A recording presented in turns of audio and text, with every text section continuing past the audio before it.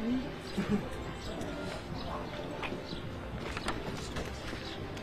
to make a switch? Sure.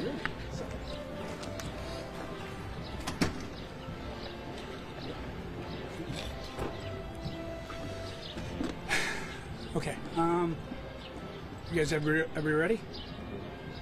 Cool. All right. On June 27th at approximately 5:48 in the morning, the Irondequoit Police Department responded to 500 Pine Grove Avenue for the report of a hysterical person saying there was blood everywhere. Upon arrival, officers and fire personnel entered the location and found the victim, John DePonceau, date of birth 12/19 of 1943, lying just inside the front door. He was obviously deceased and appeared to have suffered a gunshot wound to his upper torso. The victim's girlfriend was the one who called 911. She was unhurt and was able to give a description of what happened and who the suspect was. Surveillance cameras at the house were able to confirm her story. The suspect, Andrew Vahey, date of birth 12/28/1999, lived at 522 Pine Grove Avenue. Officers quickly set up a perimeter around the location and attempted to contact individuals inside. At approximately 7:20 a.m., we were able to contact an individual inside the location. He turned out to be the suspect's roommate and agreed to come out. The roommate was spoken to and said he was the only person inside. He also said he just received some texts from his roommate that said he had just killed his grandfather and was now going to kill himself. The investigation led us to discover he was in Livingston County. With all this information, our officers, including our canine team, cleared 522 Pine Grove Alley safely and held the location for our investigation. Our investigators were able to identify the car the suspect was driving, as well as the license plate. A bolo was put out throughout the region. The New York State Park Police located the suspect's car in Letchworth State Park. A large perimeter was established around the area by Livingston County Sheriff's deputies, Wyoming County Sheriff deputies, New York State Park Police, New York State Police. The New York State Park Police, assisted by Livingston County, Wyoming County, and the Perry Police Department, started evacuating campers from the campgrounds at Letchworth State Park, since it was unknown specifically where the suspect was. The New York State Police Aviation Unit was used to search the area from the air. Eventually, a search was started on foot by the New York State Police SORT team. They also used their canine resources. Shortly after the search started, the suspect was observed. The suspect was armed with what appeared to be a long gun. SORT team members attempted to contact the suspect, but he immediately used the gun to take his own life. Emergency medical care was given by SORT team members, but it proved to be unsuccessful. Based on evidence at the scene, witness accounts, electronic evidence, and consultation with the Monroe County District Attorney's Office, we are confident to consider this case closed. We would like to thank the Monroe County Sheriff's Office, Monroe County District Attorney's Office, Livingston County Sheriff's Office, Wyoming County Sheriff's Office, the New York State Park Police, the New York State Police, and the Perry Police Department for all their valuable assistance throughout this incident and investigation. And if I could add one more thing, I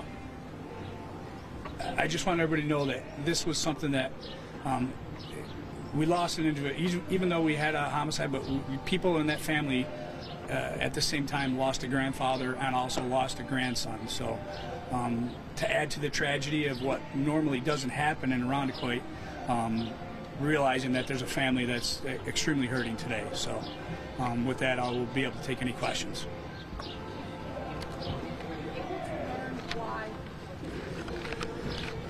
It seems like him and his grandfather were having just an argument within the last couple weeks over property, over the house, and what seemed trivial, we never thought that something like this would escalate to this situation. Have neighbors complained about this area before?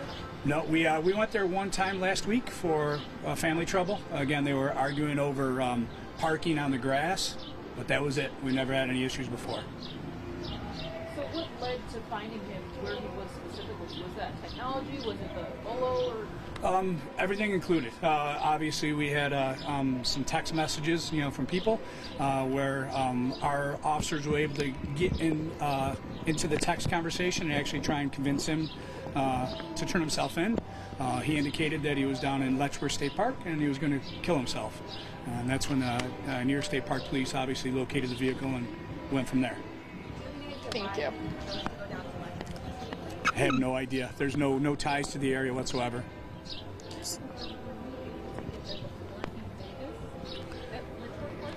We secured the area. That's when New York State Park Police, and with the help of all the other agencies, were able to start clearing out campsites.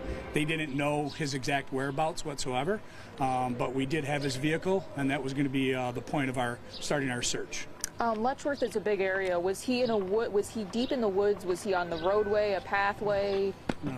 Let the park police talk about it. So he was on a trail. Yes, it's a wooded area. It's also adjacent to the campgrounds. So there was, some great concern, thinking that he was in that area and having the campgrounds open. So, we took all the measures we could. We started with a shelter in place. Livingston County 911 put out a hyper reach to the area. And with the assistance of the sheriff's office from both counties, because the lie's kind of on the county line, we were able to start with a shelter in place, and then we made the decision to evacuate the campgrounds as a whole and ultimately close the entire park. So it was, it was tough. It's a large park. You got 17 miles of roadway, 4 different entrances. At no time were any statements made by the suspect to harm the public or law enforcement. But again, out of an abundance of caution, we wanted to get all the public people out of the park so we could, begin going and looking for them. It was on Trail 18. Yep. So you guys are trained to probably handle situations like this, or you go through training and. Yeah, we're trained like every other police officer, to deal with, active shooters situations. This one, once we located, where we thought he was, we turned that over. We took the next step and turned that over to the state police SORT team. Now, can you talk a little bit about what the SORT team actually is? Yep. Yeah, our SORT team is like a SWAT team. They receive specialized training for these type of instances. They're trained to go through the woods and try to find individuals, which is what they did in this case.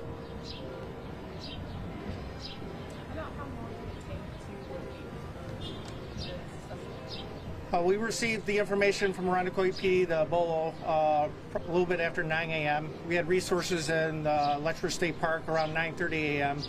and we made contact with the subject at approximately 12:30 p.m.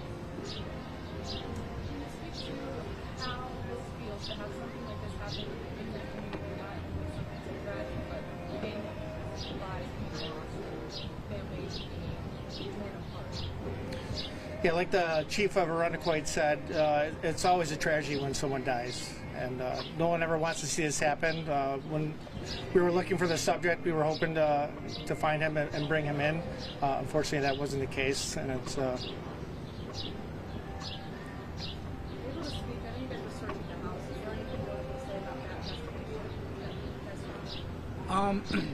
No, like I said, the deceased individual was shot just inside the front door. But again, they had surveillance cameras on the house, which kind of told us the whole picture. So it's, like I said, this stuff doesn't happen in our town.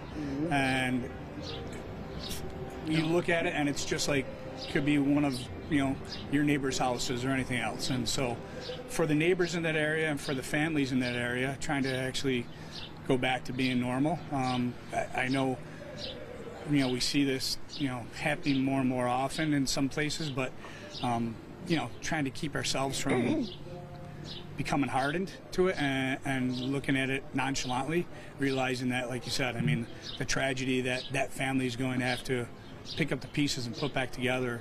That's the stuff that nobody talks about. So, we'll have victims assistance and all of our resources there, anywhere between the district attorney's office through the county, through all of our resources, just offering what we can to everybody that's that needs it.